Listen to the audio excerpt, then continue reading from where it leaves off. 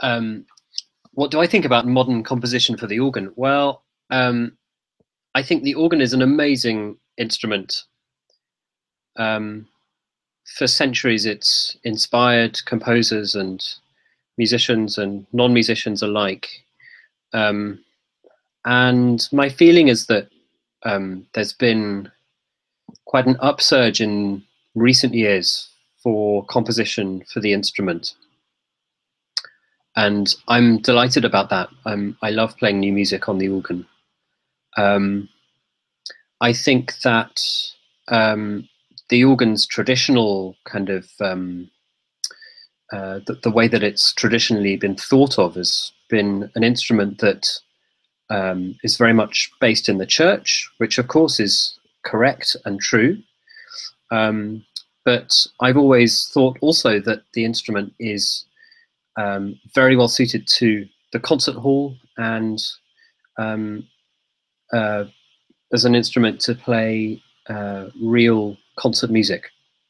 So I'm delighted to be someone that does that, and I try to do as much as I possibly can, and look forward to what the future brings. So if Bach was the organ rock star of the Baroque, who is his equivalent today? That's a tough question to answer, but of course the closest person is Cameron Carpenter, who has many many different ways of expressing himself through the instrument, and I guess that's it.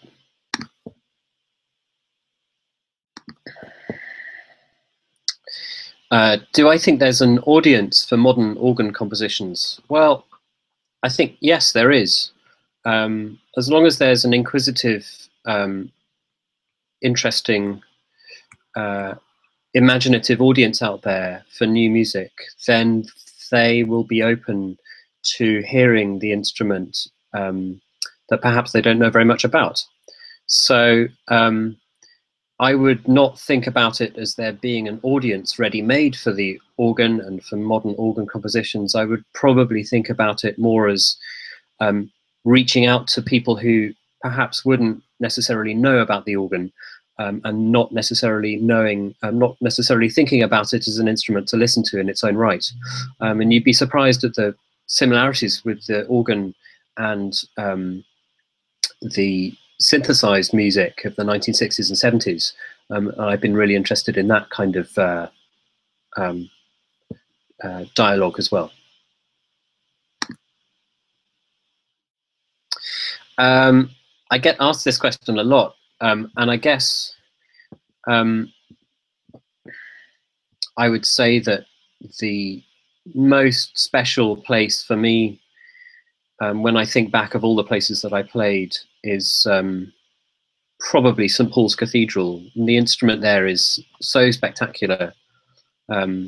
Listening to that instrument in the flesh is one of the most amazing experiences that that you can have, really, from an oral musical perspective.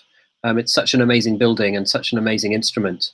The instrument is placed around the cathedral in various different locations, and to sit under the dome to listen to it is really spectacular. And it's really an instrument that fills the space and fits the space perfectly. So yeah, that's St. Paul's. I think the thing about Bach's music for me is that it's all the same thing. He wrote a huge number of different kinds of music, the cantatas and the keyboard music, and his passions, the B minor mass, the organ music. For me, the music is the same throughout, regardless of what he's writing for. So, and of course, he's known, of course, as the great genius of Western music, of the common era, really. And every single work that he wrote is really a work of genius. And in the organ music alone, I suppose there's more than a lifetime's worth of exploration out there. And I love performing that music because it constantly challenges me and constantly challenges audiences as well. It's constantly relevant and universal in its approach and its effect on the listener and performer. And there's a great sense in performing this music that we as musicians and listeners, we get better as human beings through his music. What do I look for in new compositions? That's kind of a difficult question to answer because when you get a new score of music, it's like being presented with a newborn child in a way. You have to sort of disseminate and work out what the music is before you start to think about how you're going to play it and how you're going to bring it out into the world. I mean, I guess I've been lucky enough to play lots of new music that people have written for me, and those people are often my friends who are eminent composers already. And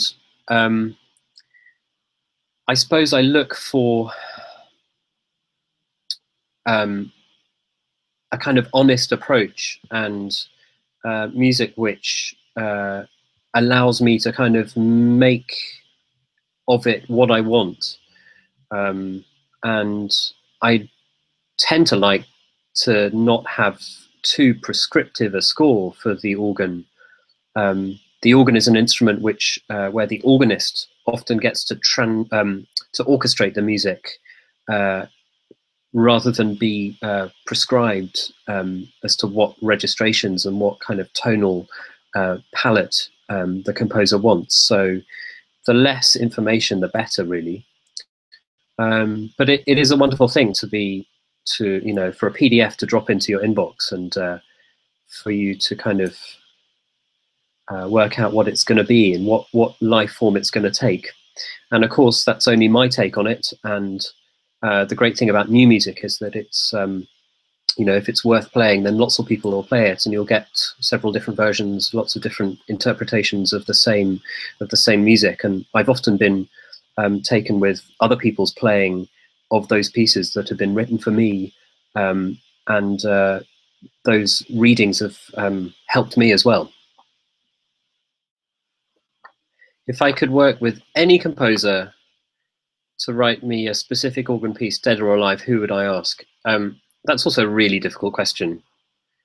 I mean, Bach is a obvious answer. I feel like he's written probably enough for me to be getting on with at the moment. I've always been a huge admirer of the music of William Byrd, the 16th century English composer. And he lived through a period of time in England's history, which was incredibly tumultuous and difficult.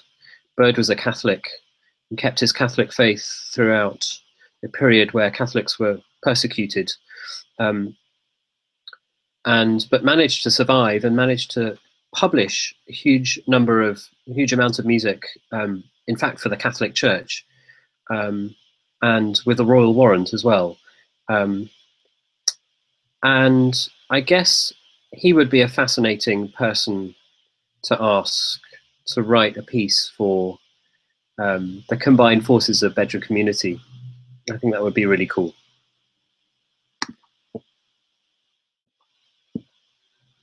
Do I think there's still a religious aspect to performing organ music? Perhaps. It's true that the organ is, when people hear it, it's very, very often people think of church. And even in kind of Hammer horror films, there's a kind of gothic church aspect to hearing the organ in organ scores. I I don't know whether people think about church when you're in the Royal Festival Hall listening to a new piece of organ music. I suspect you don't. But I don't think that's a particularly important consideration. If the music's good and it's presented in an honest, curated in an honest, open way, I don't necessarily think that religious aspect can detract from the instrument itself. And many of the composers who write for the organ write for religious contexts anyway. It all depends on whether you think that there being a religious aspect to performing organ music is a problem. I would say there probably is. The music of Olivier Messiaen is particularly pertinent here. I mean, he was a devout Catholic. His music, again, rather like Bach's, is universal and unique. He designed and evolved a new harmonic system in Western music. It doesn't mean that you have to be religious to enjoy that music. So yeah. How did I meet the guys from the National? Well, they actually came to hear me play in Westminster Abbey, I don't know, 5 years ago. And as with all kind of new music people, new musicians in the New York scene, everyone kind of knows each other. So in fact, I met them through Nico Muhly, who's one of my closest and oldest friends. The great thing about those guys, Bryce and Aaron Dessner from the National, is that they're incredibly generous with their musical friendship, as well as their friendship, of course. Bryce and I and Nico and everyone in that kind of world share this view that all music is the same, really. In my mind, you know, a bird motet is the same as a national song, which is the same as a Philip Glass ensemble piece, which is the same as a Puccini opera. It's all music, and doesn't have to exist in those defined pigeonholed boxes. So yeah, we have a lot of fun, and I just got back from Music Now, which is Bryce's wonderful festival in Cincinnati, which is the band's hometown. It's an amazing 5 days of music across a hugely broad number of genres, and many different musicians from different musical backgrounds were performing. And I played some Bach on the piano. Timo Andres played some of his own music, and we had the National and Sufjan Stevens, and also the Cincinnati Symphony Orchestra curated 2 spectacular evenings in the music hall, and played everything from a new piece by Caroline Shaw and a new commission by Daniel Bjarnason to music by Varese. Is an amazing score called Emeric, which finished off the evening. So it was rich and diverse in a very encouraging and satisfying way.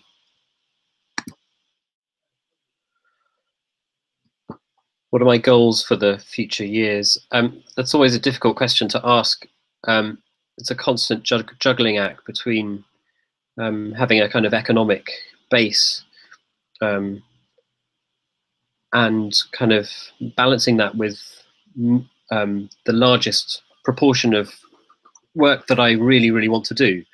And I guess planning ahead, looking at the next couple of years, I'm hoping to or planning to do as much recording as I can, and just exploring the kind of the idea of the organ as this kind of original synthesizer idea.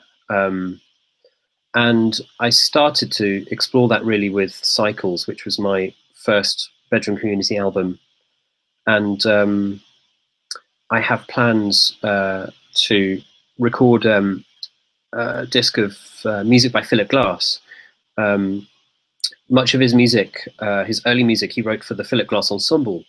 And I have this weird idea that I'm going to try and use the organ as a as a kind of version of that ensemble, and produce an album of pieces that I probably wouldn't be able to play live, but using the instrument as you would use any kind of ensemble in a studio context, with layering and multi-tracking. So yeah, that's one of my projects, and I also have various other commissions in the pipeline. One of which is by Bryce Dessner. He's going to write me a piece for the organ, possibly with him playing as well, for the two of us to play. So that's another little plan. I think that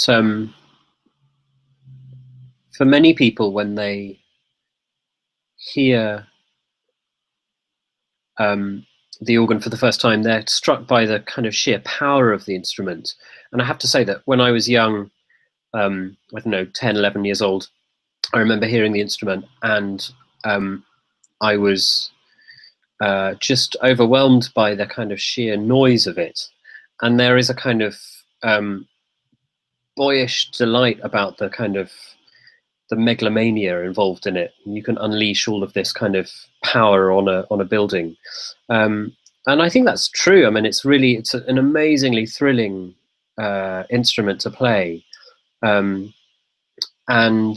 I would I would say that never really goes away. It's a bit like driving a really fast car. It still has this kind of adrenaline to it, and of course over time you realize that as you learn the instrument and as you kind of progress and advance, you realize that there are so many other things that it can do.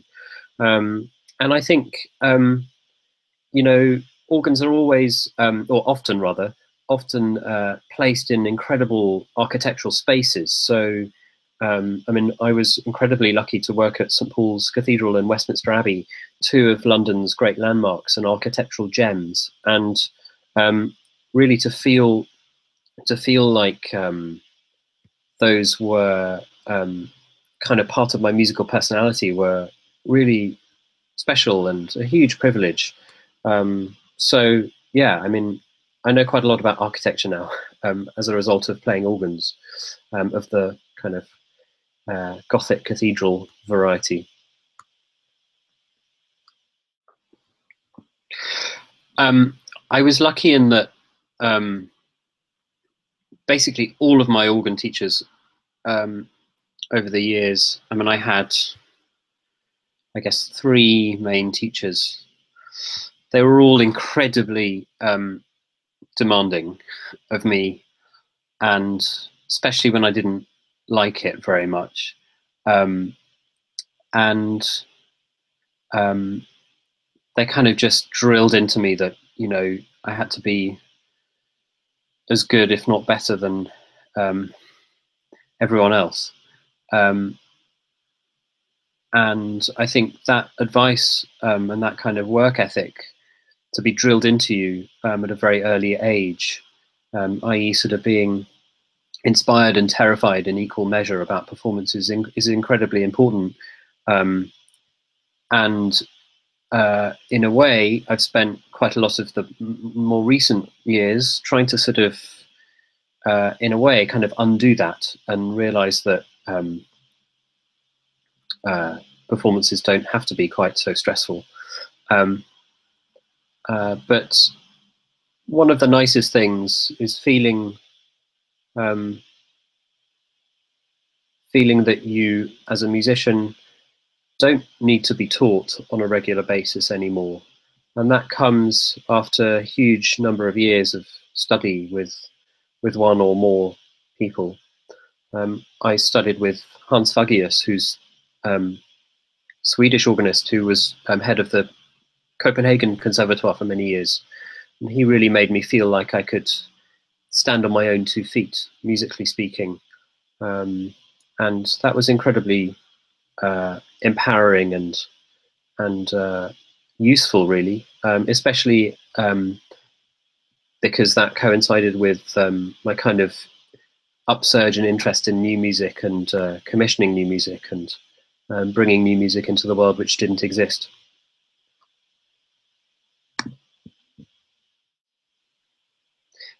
Yes, of course. I mean, I teach at the moment, um, and in many ways, it's interesting to be on the other side of the fence. And um, there's an amazing piece of music that was written for Nadia, entitled "In Teaching Others, We Teach Ourselves," and that's something which I've felt very, very keenly over the last few years. And you know, when you've got an inquisitive, intelligent 13-year-old asking you why you've just said something, that really makes you think about why you're actually saying it. Um, and so, yeah, I've learned probably as much from my pupils as I have, if not more from my pupils as I have from any teacher. Um, and yeah, it's a wonderful thing to be able to kind of carry on the tradition and impart all of the things that I've gathered with me over the years to these young minds.